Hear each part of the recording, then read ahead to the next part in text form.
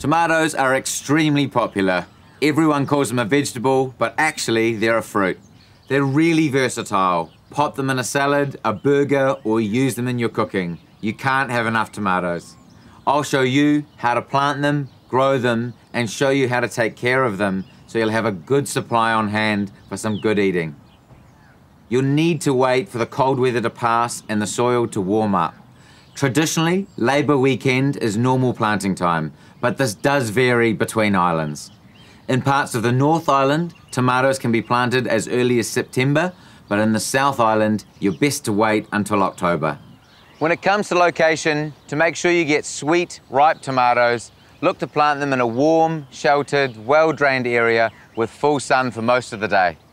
As far as plants go, the easiest thing to do is to choose a grafted tomato plant. This means that each variety has been joined or grafted onto a healthy set of roots. They will be more disease resistant and give you a much bigger yield. There's heaps of varieties to choose from. Some of the most popular are Sweet 100, Beefsteak, Moneymaker, and a wide range of heirloom varieties. Good soil with some extra potassium will encourage fruiting. Grab some of the specially formulated tomato mix to make the job pretty easy. Then mix it well through your existing soil. Space your plants evenly, according to the recommended spacing on the back of the tag. For these, it's roughly 50 centimetres apart. Then soak them in a bucket of seaweed tonic before planting. It's full of nutrients and helps reduce stress and transplant shock. They're good to go when the air bubbles stop rising to the top. Dig the hole. Very gently ease it out of the pot and then place it in our hole. And then backfill with our tomato mix. And just press down firmly, but making sure not to get the soil above the bottom of the stem. And then stake them. Just come a few inches off the bottom of the plant to ensure that you're not damaging any of the roots. And then just press down firmly. So now our tomato plant has some structure to grow up. And finally, water them in. After some time, as your plants grow in height, gently secure them to the stake with some ties to keep up the support. As far as feeding goes, tomatoes need a bit of everything. This tomato food has just the right NPK ratio.